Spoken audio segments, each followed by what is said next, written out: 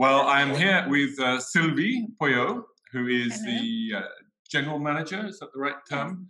Right term. At Domaine de la Vougeraie. And I'm going to start with a little brief recap of how I got involved with this domain, because it only has existed since 1999. The backstory is that Monsieur Jean-Claude Boisset started out as a very young entrepreneur interested in vineyards, bought his first vineyards, the Gevrey Chambertin des Eversel, that we're going to taste. And over the years, he was sufficiently successful when other people were failing. Impossible to imagine any wine company in Burgundy failing at the moment, but it wasn't always that way. And there are a lot of quite long-established, small, old-fashioned negociant houses that hadn't modernized and were failing. So he would buy them up regularly because he was interested in the model of selling wine through having very effective distribution systems, whereas most people in Burgundy are farmers who grow the grapes and make the wine and just hope they can find a market somewhere. So he got the distribution right, and he bought all these different companies. Ponel would be one, but there are loads of them, and it goes on today. So more recently, Jasper, for example, and then someone pointed out that it might make sense. All these companies tended to have a few vineyards, so why not create a domain out of the assembled vineyards rather than them getting lost in the sort of more commercial blends of the various different labels? And he put in charge initially Pascal Marchand, who had just finished his stint working at the Domaine du Comte d'Armand in Pommard, and was looking for a new challenge. And they established Domaine de la Vougeraie with quite a few vineyards, which they've added to since. So Pascal made those first wines from 1999, and I'd known him, well, since he first came to Burgundy, pretty much in 1985. And I bought his wines that he'd made at Comte d'Armand. So I thought, let's continue with the new venture. Sylvie came on board just a very few years later, 2002, and she's effectively been the general manager ever since. And there have been different winemakers. Pascal left in 2005 and started his own business in Louis Saint-Georges. And straight away after that, they appointed a very bright young man called Pierre Vincent as winemaker. And he stayed through till 2016-17 when he got pinched by Domaine Lefebvre. So we had to boycott Domaine Lefebvre for a couple of years because of that. Hi, Kenneth. So anyway, the wines changed a little bit when the winemaking changed, Pierre Vincent. Since Pierre left, Sylvie has led a team, slightly different people doing different jobs, making the white wines and red wines. But the quality has remained very high. So Sylvie, bienvenue, welcome. Well, welcome. I'm very happy to see all you going to taste such a very nice appellations, especially one about Les Évocelles. I'm very happy to taste it again. There's a little story about this vineyard. And I'm here since 20 years now. And for the harvest 22, it's not finished yet about the vinification because we still have 2 vats. So that's why I'm a little tired today. But anyway, so happy to be with you. Yes, so I promised to keep sort of nudging Sylvie if she falls asleep from exhaustion. We'll keep her awake. So we've got 3 white wines to taste, and I imagine they'll be served to you one after the other. 2 are Grand Crus, and one sounds as though it's a Grand Cru, because it's the Clos Blanc de Vougeot. But it's not white vineyards within the Clos de Vougeot, it's right next door. And this is a vineyard which we believe was first planted by the monks in 1110, so 900 plus years ago. And we believe it was planted in white and has been in white all the way through. And there is a difference in the soil. If you pick up a handful of soil from the Clos Blanc and you pick up a handful of soil from Clos Vougeot just across the wall, they're really quite noticeably different. And when I first started, the first vintage we were selling, 1999, I was a bit skeptical about whether or not we could sell a lot of this wine because it's a Premier Cru from Vougeot. Already Vougeot is not that well known. a white Premier Cru in the middle of the Côte de Nuit, not very well known. And the pricing was relatively expensive from the domain, which was otherwise practicing very reasonable prices. So they wanted me to take about 50 cases as proportionate with other things I was taking. And I said, well, look, I'll promise you 20 and we'll see how it goes. And Jean-Charles Boisset, son of Jean-Claude, came to our tasting in London and stood behind the bottle. And at the end of the evening, he personally had sold 50 cases of it. And we'd sold a few extra. So we ended up taking nearly 100 cases of that first vintage, and we never looked back. It's become an absolute favourite of mine. The only thing I would say about it is that you don't normally have, unless you also now are experienced with this wine, you don't have an idea of how and where to place it.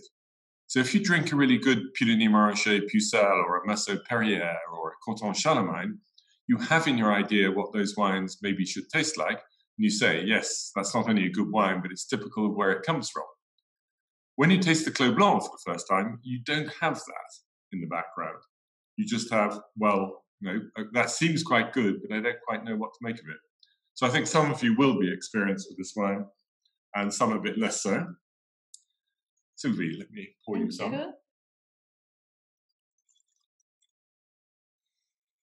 I think I'm right in saying it's not quite 100% Chardonnay. There's just a trace of other things. Yes, you have Pinot Blanc and Pinot Gris. And it's harvested every year in 3 times because it's not ripe at the same time. It's quite a big parcel. It's 3 hectares. And it's a very bad boy during the vinification and during the aging because it tastes very differently during his élevage. But at the end, it's the last wine that we bottled in April. It's 18 months aging in barrels. And after, at the end, you have a very complex wine, I would say. Another nice story of the very early days when this was the first white wine. And we'd always taste, when tasting the new young vintage, we'd always taste the reds and still do. We taste the reds first and then the whites. And so we'd finished our last red, which is Grand Cru Musigny, and we'd have our first white, the Clos Blanc. You pour the Clos Blanc into a glass that still had some dregs of Musigny, and you got this most sensational rosé, just as to rinse the glass out before you enjoyed the wine. So, I mean, I think it's quite clear there is a power to this wine, which has you thinking, are we Premier Cru, are we Grand Cru? Because all around you have the very famous red wines. And just in the middle, you have the Clos Blanc. Because up the Clos Blanc, you have the Musigny vineyards. On the left side, it's the Clos Vougeot, the Grand Cru. And on the right side, it's Chambertin, Musigny, Les Amoureuses, Premier Cru.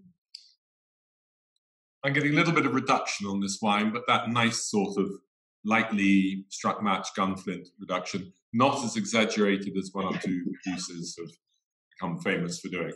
But it's just a little bit there to keep it fresh. And I think we probably don't need to talk too much to you about this vintage, 2017, because I think it's already well established as being top news for white and making very approachable reds.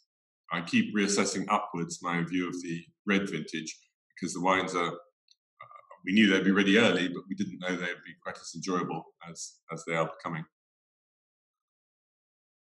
Jasper, what's the rule? What's the rule on blending in Pinot Blanc and Pinot Gris in Burgundy?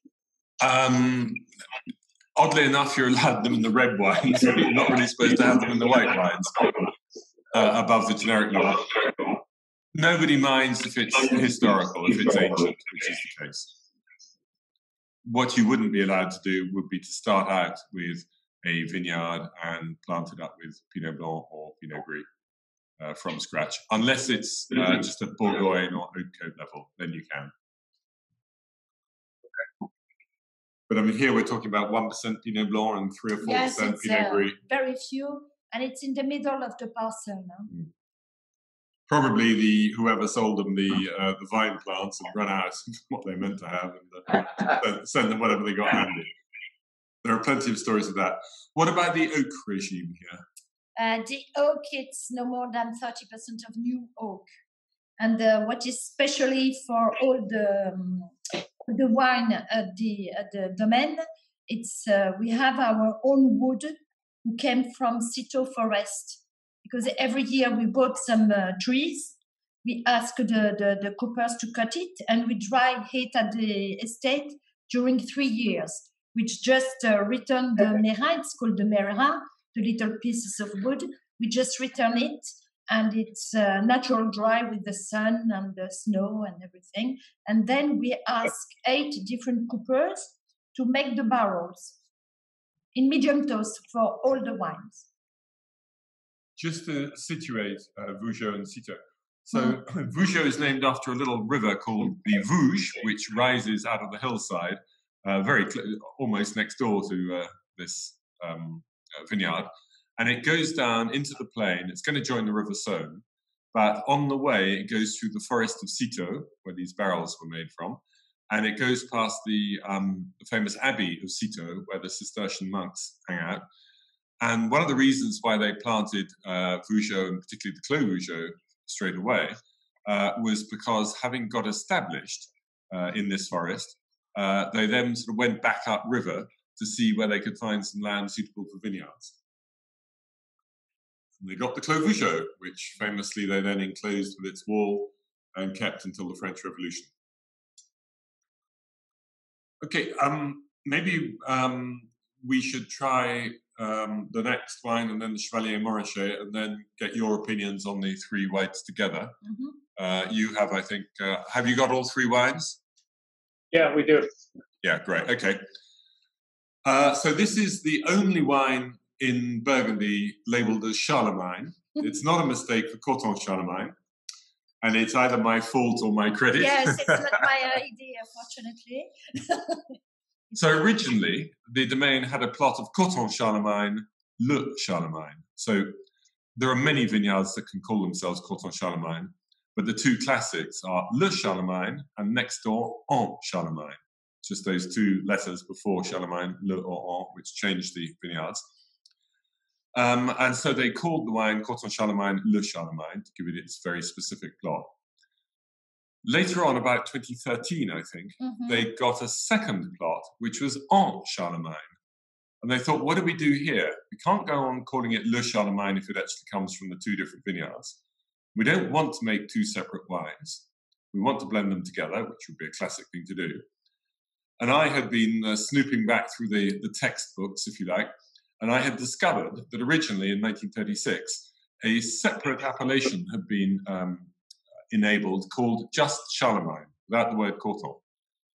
And it had fallen into disuse, but it still was officially on the statute books.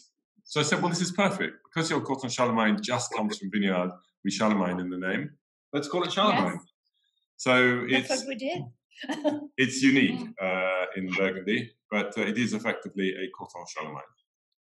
So enjoy that. We're going to have to check out our previous wine and try the next Charlemagne. This is a smaller production here. Yes, it's 0.5 hectares, so it's not a lot. We produce per year around 2,300 bottles, more or less. That depends. And older vines here. These were planted in the 50s. Very old vines, yes. Oh, not very old. We're going to get older than that before we're finished. With the charm. Yes. Bouquet is a little bit more opulent in my glass. That's a bit less production, a bit more opulent.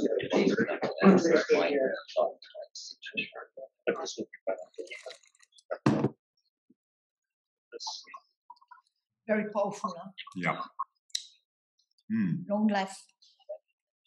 It's very demonstrative.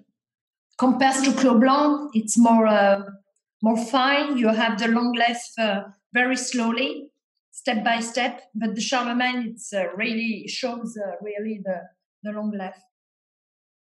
And also about 1/3 new wood, or a bit more. This one, a bit more. Bit more, yes. 50. Around 40, yes, 45. Exactly 45.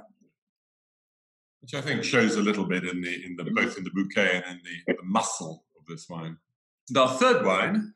So when I first bought the wines here, there was the Clos Blanc, was a little bit of village Puligny, actually. There was the Clos Blanc and there was the Corton Charlemagne. And then later on has arrived at different times. 2014. Well, Chevalier Montrachet, then Bâtard Montrachet, and Bienvenue Bâtard Montrachet. Maybe next week, Le Montrachet. And various other Puligny Premier Cru, and there's a Chassagne Montrachet Premier Cru just arrived. Chevalier is very, very small parcel. 0.15 of a hectare. Mm-hmm. Two very small parcels. And 1/3 new wood, so I am surmising that there were 3 barrels made. Exactly. In a good year. Which 2017 was. Yes. It's a good year for the whites. Oh yeah, it's gone back to having a little bit of in our bottle. Gone back to having a little bit of the reductive note of the Clos Blanc, but also the fruit weight and the energy of the Charlemagne.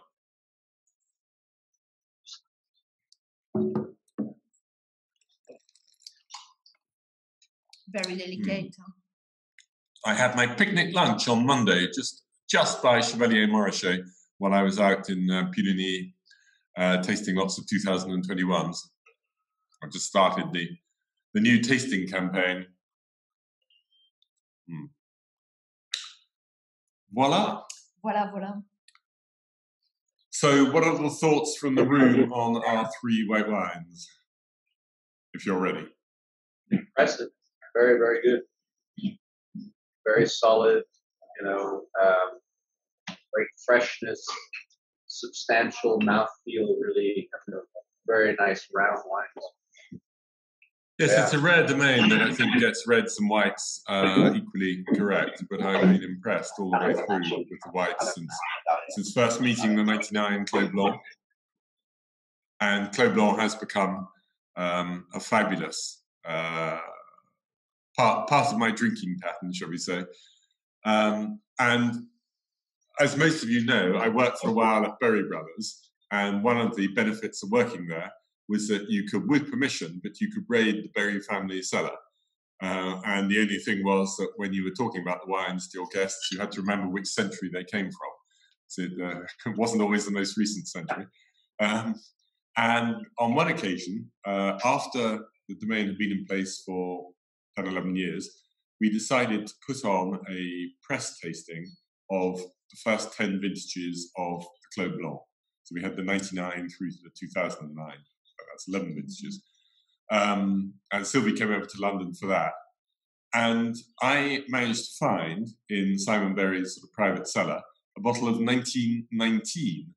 And we were doing this in 2019. So, no, we couldn't have been doing it. 2009 we were doing it. Or 10. So it was sort of a 90-year-old bottle of wine.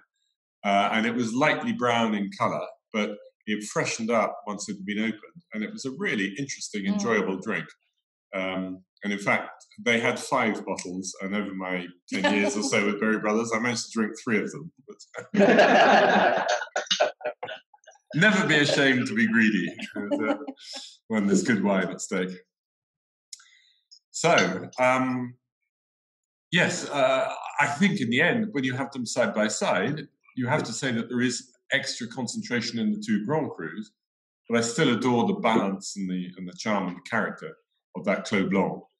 And our geological friend, Françoise Vanier, says that she's about to do tests throughout Clos Vougeot, but she already has an idea of what Clos Vougeot offers. But she told me what the vineyard makeup is here. Geologically, it's clearly suited to white wine in a way that the rest of the area is not. And much as you may enjoy the white Musigny from de Vougeraie, it's not because there's a little strain of geology in the middle of the Musigny vineyard that says this should be white. It's because Madame de Vougeraie said she wanted some white wine to drink at home. And I mean, the domain are perfectly happy about that. But here, in the case of the Clos Blanc, it is genuinely a white wine terroir. So that's a good wine to fool your friends with in a blind wine tasting. The Corton Charlemagne seems to me to be the most reductive of the 3. Is the most reductive? Yeah, okay. That could be. Yeah. In our bottle, it's the least productive, but that's just a chance of bottle by bottle. So if you had to choose a favourite, Chevalier. Chevalier is the standout. yeah, Chevalier. it really is quite good, that Chevalier. It's ready now. Like I think the Charlemagne is going to get better, but the Chevalier is very pleasantly drinking now. But it will go on in that style for a long, long time. And other people have suggested this to me as well about Chevalier. Of all the Grand Crus of Montrachet, it's the one that presents itself first, but that doesn't stop it lasting at least as long as the others. And incidentally, between the Bâtard Montrachet and the Bienvenue Bâtard, the best of the two of those is whichever Amy's got most of to sell. But apart from that, I think here at the Domaine, they're big fans of the Bienvenue Bâtard Montrachet. To the extent that when I'm tasting the wines, they serve the Bâtard before the Bienvenue Bâtard, which nobody else will. But I think it works here. Okay, so you've got two more vintages, lucky people of Chevalier, to have with your dinner later on, which are, I think, 15 and 14. I believe. Anyway, you know what you have, even if we're not sure. Are you ready to take a look at the reds, or do you want another minute or two savouring the whites? You can move on. Okay. So I feel sorry for the first red because it's a little bit of a victim of the passage from one colour to another. When you go from super powerful whites to a village red, it's not going to be easy for it to shine as much as the wine possibly deserves. So it's our sacrificial victim. But it is also a key part of the domain because it is a monopoly. Tell us about the vineyard. Vougeot Clos du Prieure, it's down the village of Vougeot. It's situated just near the river La Vouge. So it's quite more mineral. On the other hand, you have a little part of Chambertin, the Chambertin style. So it's very, very elegant wine with a touch of minerality. It's always ripe at the beginning. We harvest it the first week when we start the harvest because it's really ripe very early. And it's very nice. It's not a wine that you can age longer, but I think it's good to be drunk in the 10 coming years. It does have one little problem of its own, which no other vineyard has. Yes, the ducks come out of the river and eat the grapes. But, however, that just means that you eat the ducks. So, well. And then they're already sort of pre-marinated with the grape juice. That's to single-handedly solve that problem. So, going to pour that. Now, early on, the wines were always destemmed, but under Pierre Vincent, they began to use. They did two things. They reduced the amount of new oak, and they increased the amount of stems, of whole cluster vinification. So not this wine, it doesn't have a huge amount, I don't suppose. No, it's just, 20%. It's made with the old vines, because you have two different plantations. So Pierre had, the style of wine that Pierre was trying to make was, he didn't worry if it was light in colour. He wants a real perfume in the bouquet, and then an elegant wine, enough structure, but not massively extracted on the palate. That's very much Pierre's hallmark. Quite different from early Pascal Marchand. And also, we don't make a lot of extraction, a lot of pigeage during the vinification. We just do remontage.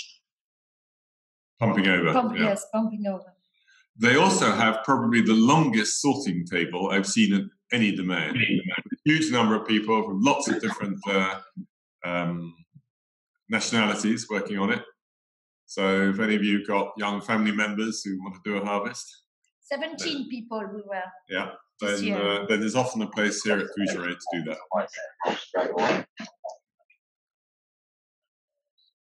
So this is a village wine in 2017, so I think that it's coming to be quite close to getting into its drinkability window. Our bottle has a little bit of reduction. Yes. Yours may not. But it's got some of those characters of wine made with the stems, in that you get this sort of light raspberry with white pepper or crushed strawberry.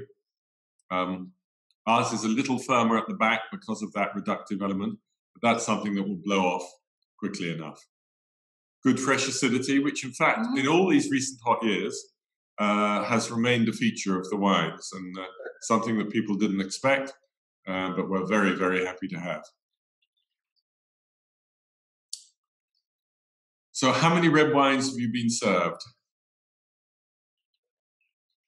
6. Oh, you've got them all in front of you? No, we don't have the Vosne. Oh, we don't have them all, no. We don't have the Vosne. They have the Vosne. So on your sheet, the next wine up is the Romanée Chambertin 2018? Yes. Yeah, okay, we don't have that because you have the last bottles left in captivity. Exactly. There are none at the Domaine. So we will just talk about it as if we did have it. Yeah. Well, it's a small parcel. It's very well situated because it's La Grande Rue. So it's a nice situation. The problem is the small parcel, and we have it since 2015. So we were converting the vineyards in organic farming since 2015. And it's 100% of all bunches for the vinification. It's the smallest vats in the winery, very small. All the fermenting vats here are in wood, and when they were purchased, because they were bought new rather than taking over old ones, they were all instructed to be of sizes to suit particular vineyards. So there's one that always gets the Musigny, one that always gets the Romanée, and so on. It's a lovely vineyard, Chambertin, for a village vineyard, because as Sylvie just said, it starts above Grand Rue, and the northern side of it flows into Premier Cru Auregno. So it's, or do I mean Petit Mort? I mean Petit Mort, I think. So it's very well placed. 2018, so I imagine it's going to be a little bit on the firm side, a little bit on the young side. We've just done a big tasting of 18s, and the Vougeraie wines came out well from that tasting, but we didn't have that wine in it, so I haven't tasted it recently. I imagine, however, it's got a more personality than the Vougeot 17.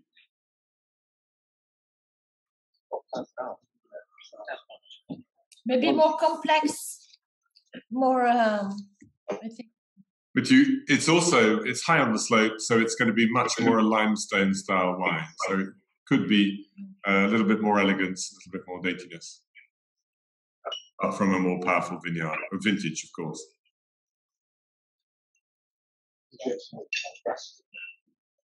So the Domaine actually has very, very few Premier Cru vineyards. So after this, we're going to go just in. No, we got one more village wine and then 3 Grand Crus. But if we take the wines, the red wines as pairs, because you've got 2 young village wines, then you've got 2 2012s, and then 2 young Grand Crus. Anything you want to feedback about the Vougeot and the Romanée? Maybe the aromas, tell us. I think the aromas, it was really expressive when it was young. Well, I think that the Vougeot is lovely, and I think you could drink this all afternoon very comfortably. I'm not sure it's going to change a great deal from here, but it's in a fantastic place for drinking, and that may be just where the wine is in the sense that it's village, but also I think it's another example of 2017 being absolutely ready and approachable.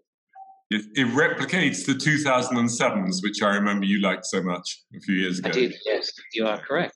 I don't think the winemaking would have been very different, but the vintage. Yes, the certainly. vintage, for sure. 70 is like a lot more rustic, like, drinking, and like, 18 is probably like, a little bit more fresh. The Vosne was 100%. Yes, no, that is a difference. You're right. You have more bunches. You have 100% of whole bunches in the Vosne. Yeah. Compared to the Vougeot, it's yes, so in fact that is one real difference between the two. Yeah. Very different. Yeah. Okay. I'm just having a look. We have at least one more wine, probably more than that, which is also 100% whole bunches. Do you have the two 2012s in front of you? Yes. Yeah. Okay, well, let's taste those. Now, it's a Magnum of, I think yours may be Magnums of both, but the Eversale is certainly a Magnum because it was only made in Magnums. And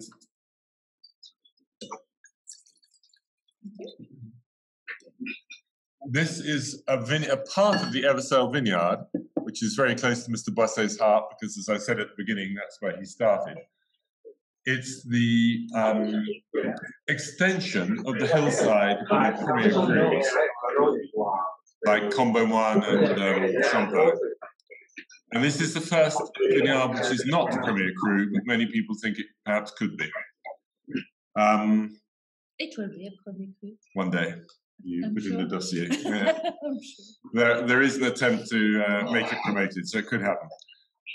And I'm very fond of this wine because the last vintage made of it was 2015, and I managed to persuade Sylvie to let us buy the entire crop.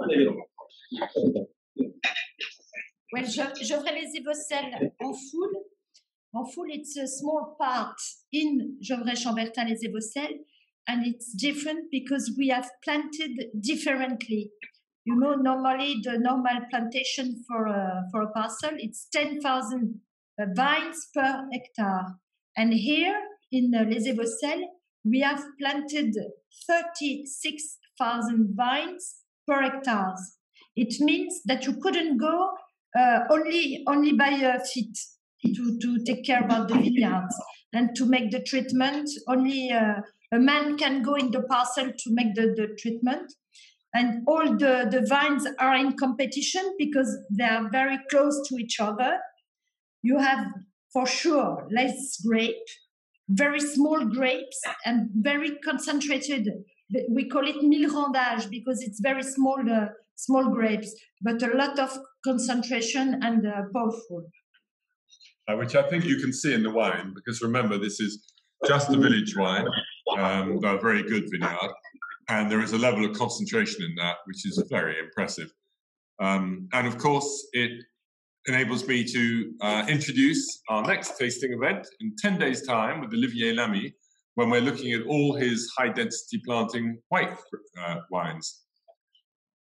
But since Olivier and Domaine Vougeraie started doing this, the authorities changed the rules because they thought the wine was too good, and they therefore had to ban it.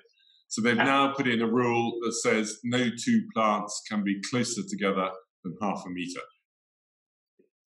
Are you with me on this? So, I mean, really, our Magnum here is, I mean, Sylvie and I are going to polish it off between us. One Magnum for two, it's enough.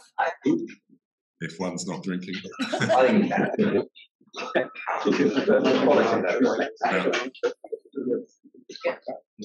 And alongside that, you have the Grand Cru Chambertin.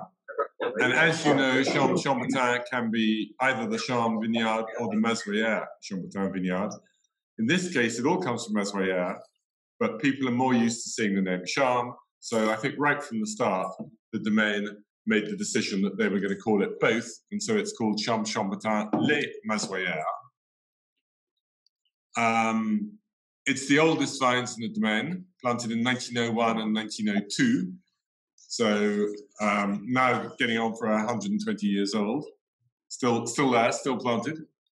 And it is frequently one of my top favorites out of the range.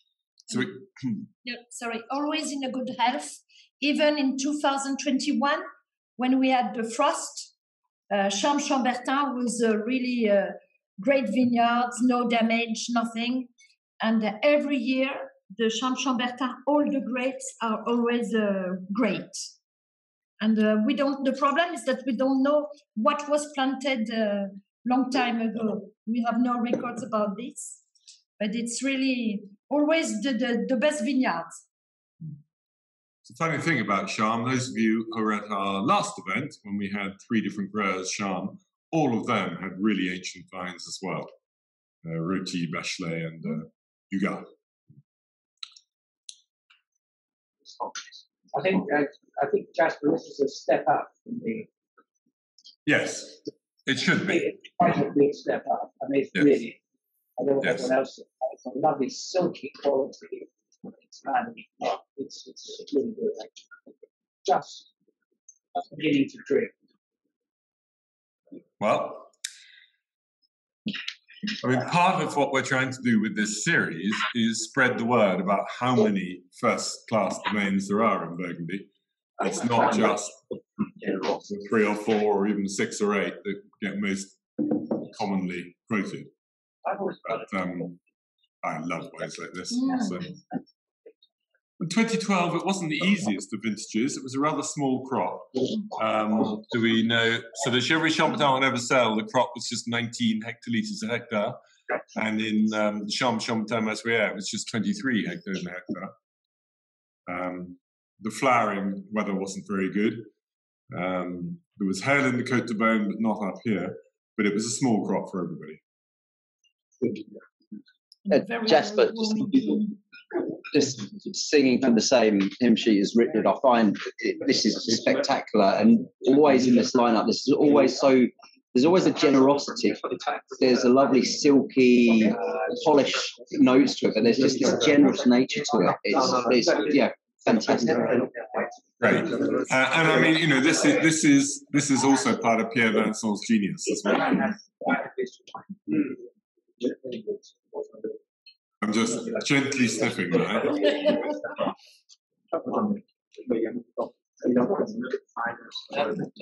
On the palate, you can enjoy this without.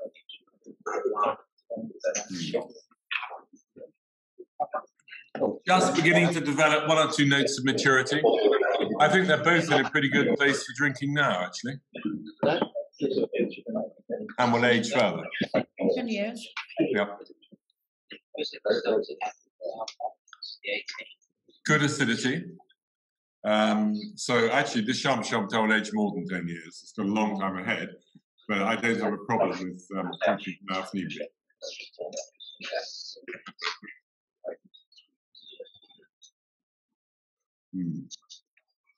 So it's a little bit odd to be jumping around in vintages, but then we needed to finish with the Musigny 17 before you have your vertical of Musigny. I shall want notes back about those later on. See how they did. So after these 2, we've got the Bon Mar and the Musigny, 2 Grand Crus of Chambol. Now, what's interesting is that one of the companies that Domaine de la Vougeraie, or Mr. Boisset, took over was called Pierre Ponel. And as you may or may not know, Christophe Roumier's mother is a Ponel. So very frequently, and it's in the case, I think, in both Musigny and Bon Mar, the Roumier holdings and the Vougeraie holdings are absolutely next door, because it was a family division within the Ponel family at an earlier period. Even in Charlemagne. And in Charlemagne too, yes. So whenever Christophe's run out of wines, he comes around here and says, "Could he borrow a bottle or 2?" Not true. Not enjoying my Chambertin, however. Take your time, yes.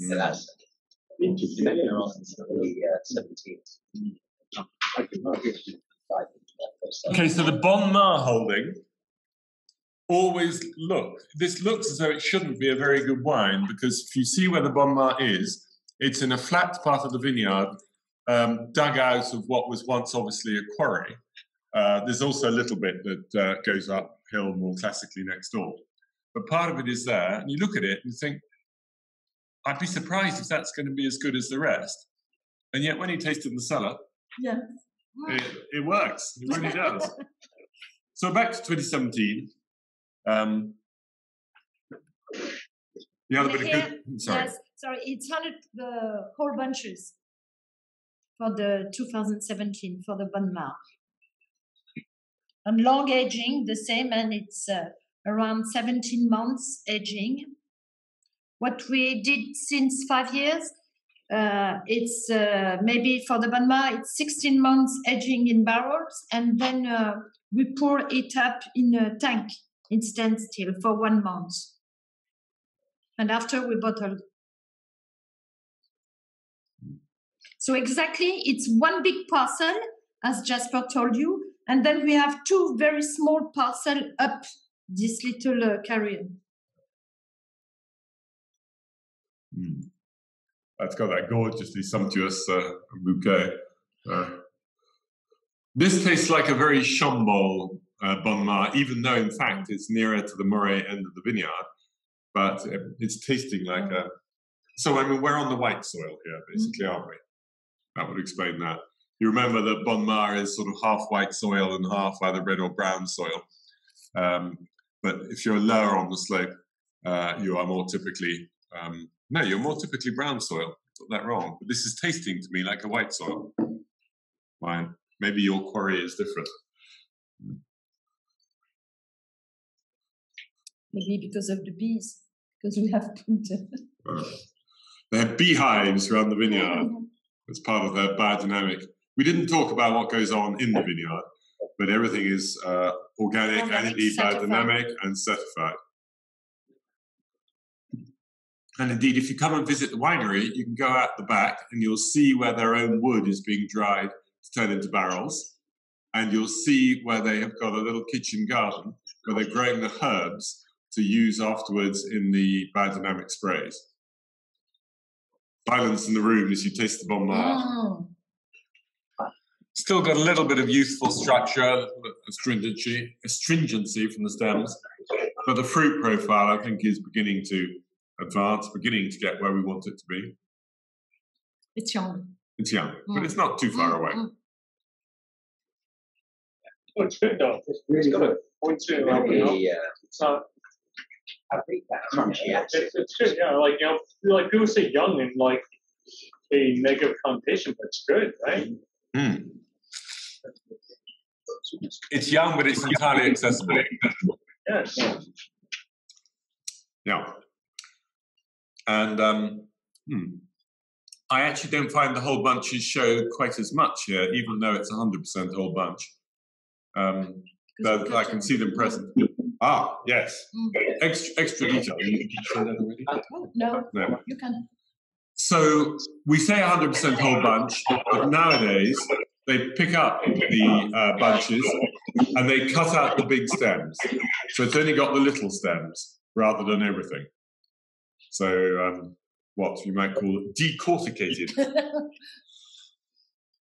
When you do that, like, what's the difference when you do, like, you know, cut that out? Okay, well, if you actually look at you hold the bunch up, or if you see the stems after, if they've been destemmed, you can see that the main stem is often quite green, and it has too much in proportion to the rest of the bunch.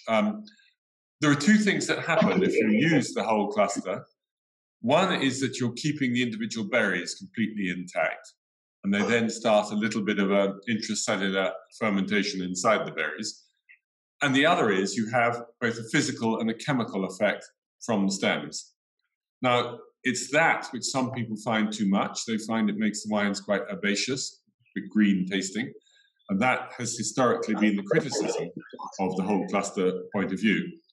But if you can take out that big stem and leave all the little tiny connecting stems into the berries, then you're getting the best of both worlds. It's a huge amount of work. Yes, that's why we are a lot. But exactly. But it pays off. I think it makes a lot of sense. A few other people have started doing it. Vougeraie were one of the very first. David Dubon tried it for a while. Jean-Pierre Guyon in Romanée now does it for everything, and he employs more people doing that than he does actually picking the grapes in the vineyards. And Pierre-Olivier Garcia, a young man of promise in Louis Saint-Georges, is doing it. And he admits that the place where he got the idea from was the Musigny of Vougeraie. Voilà. So, when you taste it, do you taste the difference? I think the only way you could definitely do that would be if you had a big cuvée and you did half of it normal and half of it decorticated. We have done that. You have done that? It was in 2018 with the Vosne. And did you keep some bottles back? Yes. Ah, right. So we can try this next time we're all at Vougeraie together. We'll try it. We'll ask for Sylvie if she can show us the two versions of Chevalier Montrachet in 2018 when they've got examples both ways. But at Domaine, where very recently they have changed from being whole bunch without doing that to whole bunch stems removed, is Domaine Guillon. And I've definitely seen a big kick forward in quality. If you can do it, then it's a wonderful thing to do. But it is enormously hard work. Thibault Ligier-Belair tried it, but he said, I had a small team of my friends who come from vintage. It was early on in his career. And so we thought we'd do it to cheer ourselves up. We thought we'd have a glass of wine. But before we were halfway through even the first video, we were so drunk. 1 o'clock in the morning, they just all fell over. And so they had to give up doing it. Well, I guess next time we're there, we'll do it. Let's try the Musigny alongside.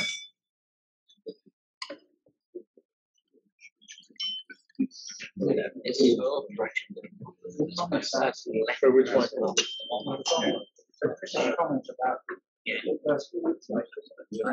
it's 10 on that. 4 parcels. And it's all up to the It's 100% of whole bunches also. What can we say about Musigny? I don't know. Old vines, after 2 years old. In our bottles, I'm getting less aromatics on the Musigny than on the Blanc. It's a bit lighter in colour. But we'll wait and see how it emerges.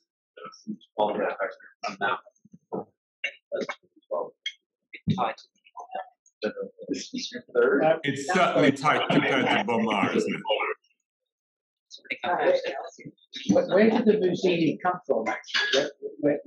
How did that come into the name? The Musigny holding was from Pierre Ponal, I think. Pierre Ponal.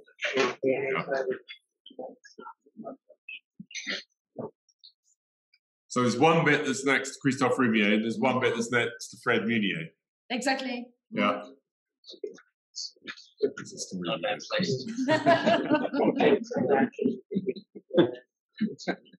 It's just beginning. And I mean, we're using these Alto Universals rather than the Burgundy glass. And I can think it probably needs the Burgundy glass really to start expressing itself. You have to go looking for this wine a bit, but nonetheless, on the palate, glass, I think, is sensational, and the length of flavour. But it's much more backward than the Blanc. Continue. Yeah.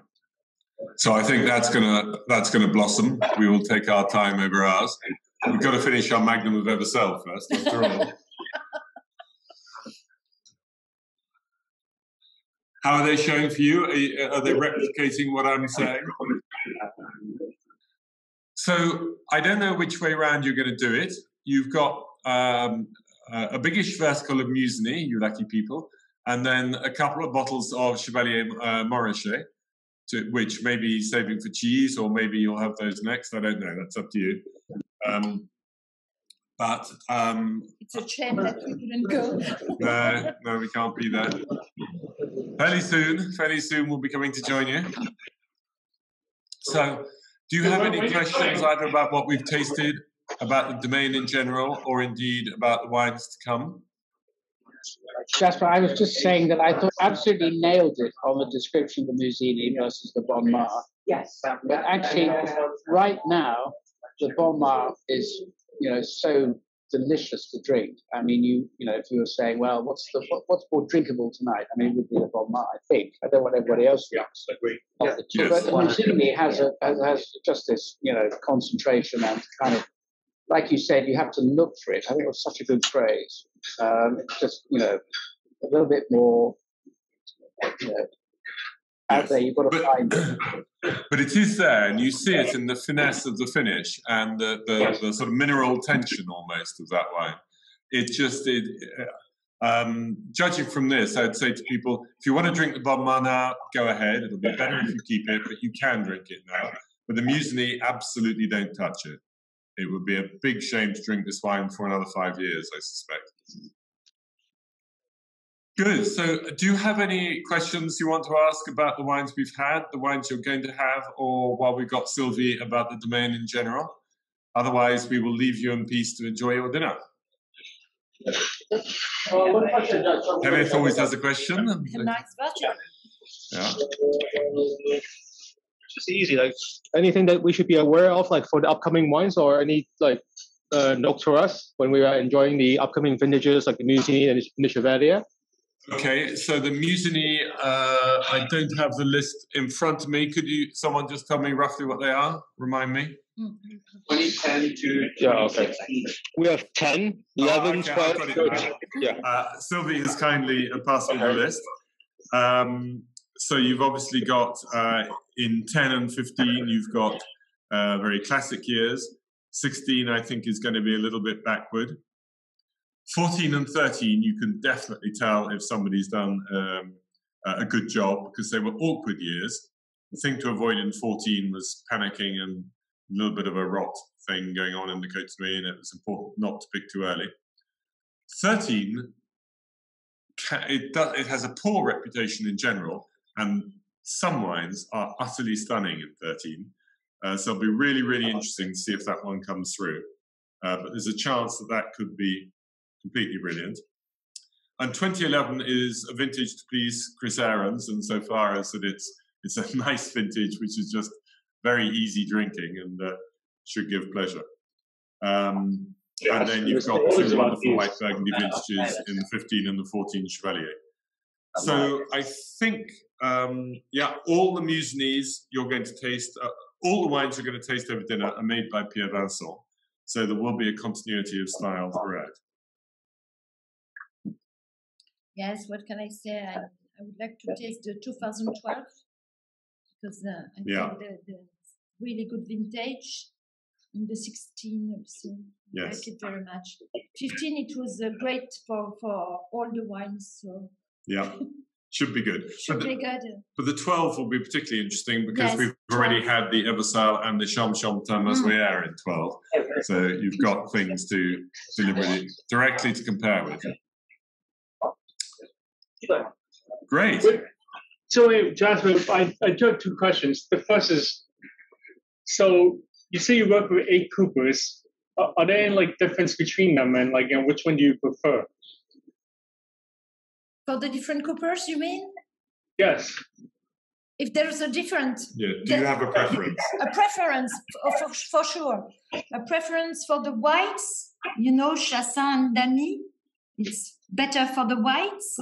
I would say for the reds, the Grand Cru reds, it's better François Frère because it's medium toast, and it's really good for the Grand Cru. We have a little bit of Rousseau, but Rousseau it's better for the village, the reds village. We had in the past Mercuret. Mercuret is just to test what they did, and Tonnellerie Mercuret was great also for the village. And we have Gauthier. Gauthier, it's one of my favorites for the Premier Cru and Grand Cru. Gauthier is not from the region, is it? Yes, no, it's not. They're from the Loire, Toussaint, I think. Okay, that was first question. Second is the one that we always ask, and it's a little bit difficult because you have Musigny. It's if there's a vineyard that you guys you do not have, which one would it be that you want to add? Which one? which vineyard that you don't own. And it's usually Musigny, but you guys have that already. And you're not allowed to say Romanée Conti. No. The reds or white? It could be either. Either one, yeah. Or both. Whites, maybe Montrachet. Montrachet for the Grand Cru. Just to complete. Yes, and maybe I would like to have some Meursault Premier Cru. Prieure. Which one? Which Premier Cru? And Prieure. And maybe for the reds, well, if I don't talk about Romanée Conti, Tache, and maybe Cortez. Chambertin. Yeah. They make very good. Louis Saint-Georges La Richemont, I think, is a wonderful vineyard too. Okay, well, look, sounds like everybody's had a good evening. We've had fun at our end too, and as we've got some more wine to keep looking at. So have you over the dinner. So thank you all, and we'll see you in 10 days' time with Olivier Lamy. Thank you very much. Yeah.